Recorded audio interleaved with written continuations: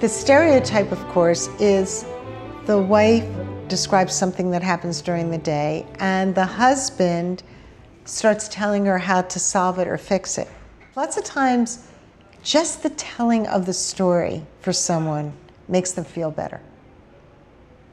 Just the telling of the story. It's one of the things that we forget, is that very few people are actually asking for advice. Most people want to tell their story.